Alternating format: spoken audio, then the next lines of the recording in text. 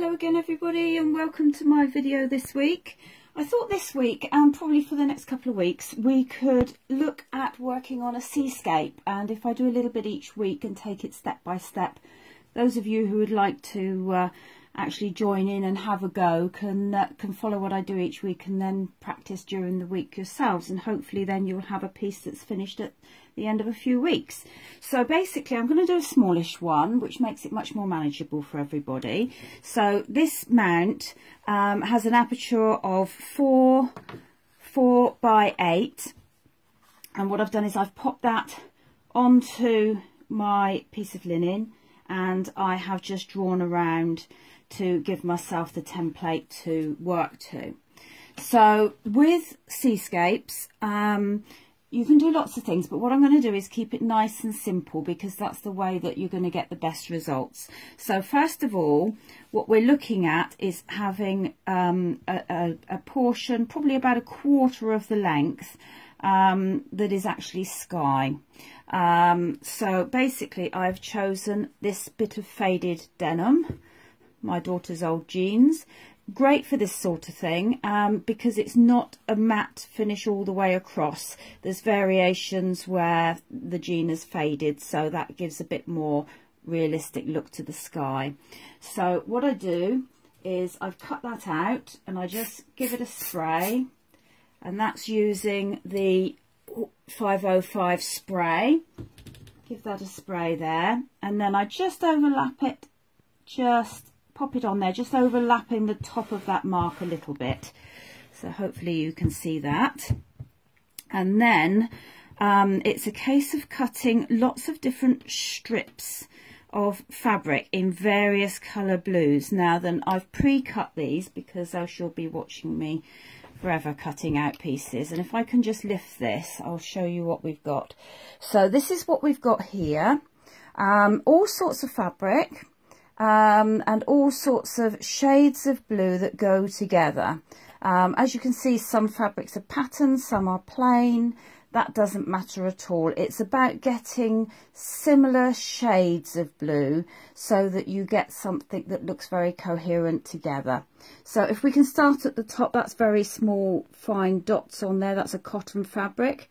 Then we're coming down to here, which is some dyed sari remnants, sari silk, and then we've got plain cotton, and then we've got these spotty cottons here, and then we've got some cotton fabric that has actually got words printed on it, but it's very, very faint, so it's ideal for just giving a bit of interest.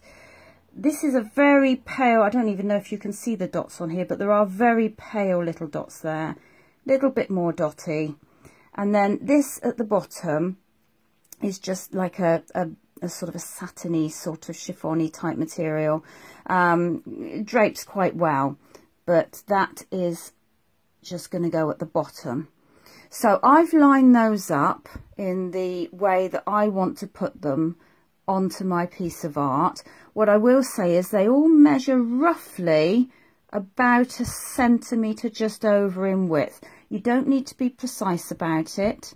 It's just a case of getting them roughly the same sort of width, but you can alter that slightly by overlapping them a bit more or a bit less, depending on how you want it to look.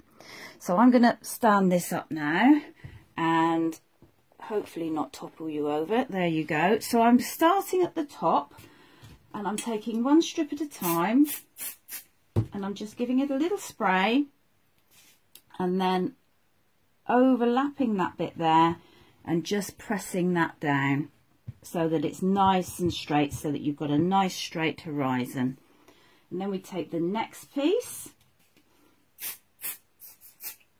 and then I'm not putting it the rough edge down, I'm putting the smooth edge, and you just want to overlap it by about halfway. And like I say, you can overlap it more or less. It depends on the size of the piece of artwork you're doing as well. So then I'm going to overlap that there. They don't have to be all perfectly straight. That one is slightly slanting down because the sea has ripples and waves, and you can actually incorporate that into your piece of work. So you can see how I'm building that up now. Just keep going here for you a minute. And you can put two things together. That's grey spots and blue spots, but that's fine. Then we've got our little bit of cotton paper with the cotton fabric with the writing on. Beg your pardon. Bring that up like that.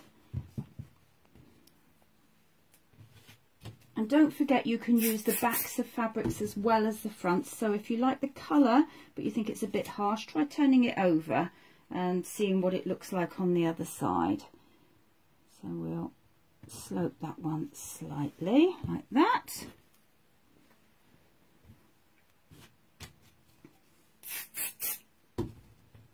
And make sure when you're spraying this that you've got plenty of ventilation.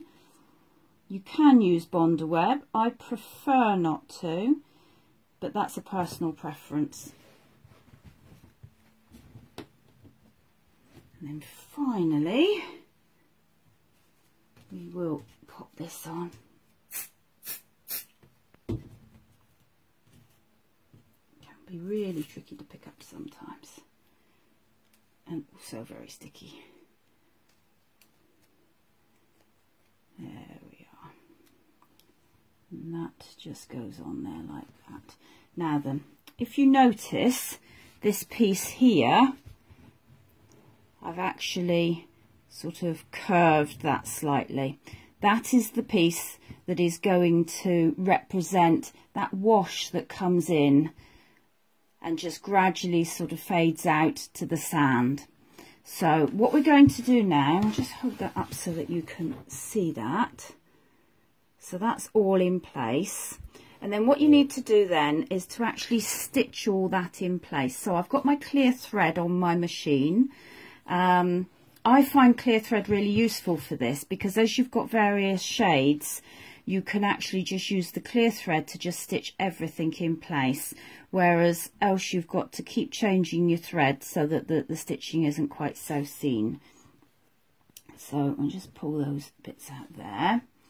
Right, so I'm just going to set up now on my machine. Just bring that forward a bit so that you can see. And we start here. Pull that up through as normal, tuck it underneath. There we are. So what I'm going to do is I'm just going to go up and down each strip just to secure it in place. You're not providing any detail at the moment, you just want it to stay where it is. So we're just going to run that, so off we go again, as usual.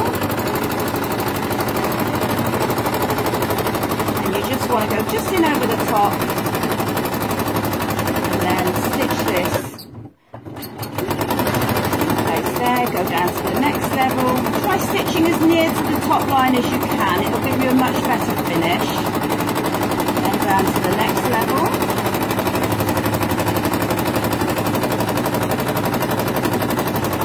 If you go a bit wobbly, it doesn't matter. Stitching each of these down as we go.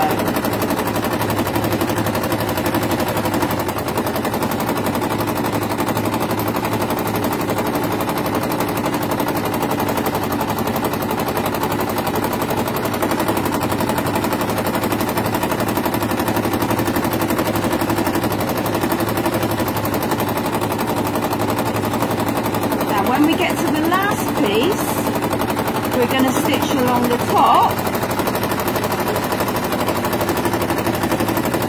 but we're not going to stitch along the bottom.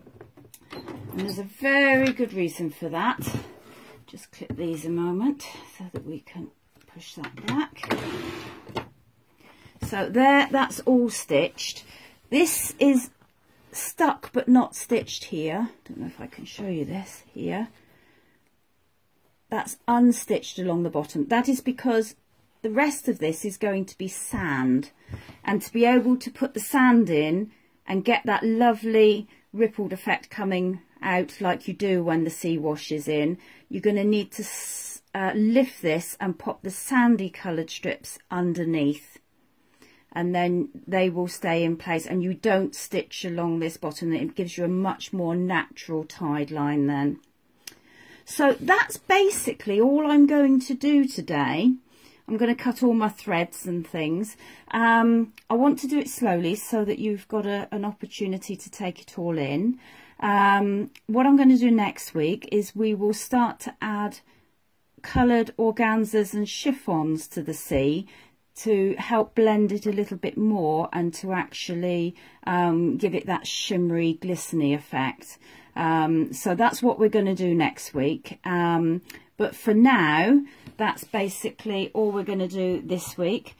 I'd love to know if you're going to have a go. I'd love to know how you get on as well. So do send me your photographs and tune in next week when we'll be looking at the next stage.